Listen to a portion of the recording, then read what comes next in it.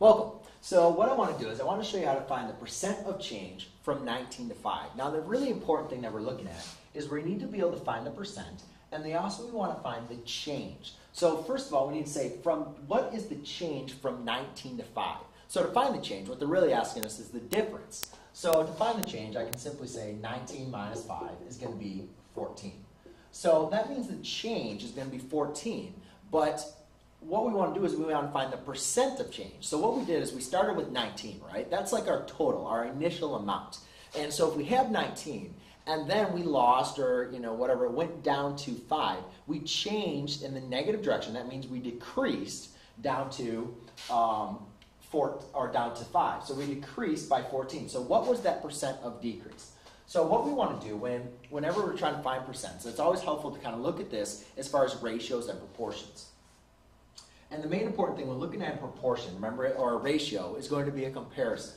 Well, let's say if I have 19, and I'm going to say 19 is going to be my total amount. And let's just talk about sticks for instance.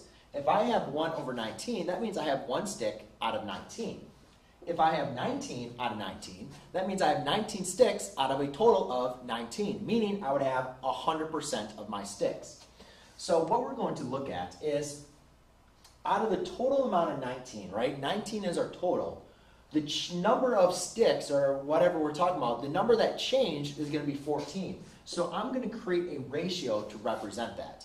And so what that means is I had a change of 14 out of a total of 19. Now the next thing I need to look at is I want to create a percent out of this. So how can we represent a percent in this similar fashion using ratios? Well, I'm going to create a proportion and have my ratio over here. So all a proportion is when you have two ratios equal to each other. So my ratio for percents, remember, well, what is a whole percent? When we're thinking about a percent, if you have 100%, that's your total amount, right? That you can't have more than 100%. So we're going to have 100%. We're going to have 100% or 100 represented as our denominator. And then as our numerator, that's going to be the percent that's going to be a change. So if we have 19 total, that's equal to 100%. Out of 14 change is equal to what percent? So now what we're going to do this, a lot of times when I teach students how to solve equations, I like to show them the inverse operations. Since we're just talking about percents, we're going to kind of make this quick. What we're going to do is use cross multiplication. So therefore I'm going to have 19x equals 1400.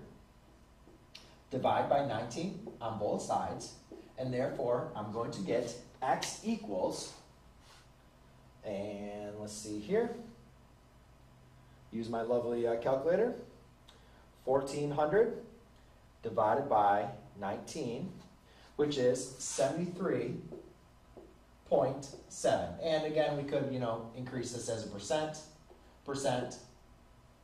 as a percent. So therefore, from 19 to 5 is a 73.7% decrease. So there you go. Hope you enjoyed. Thanks.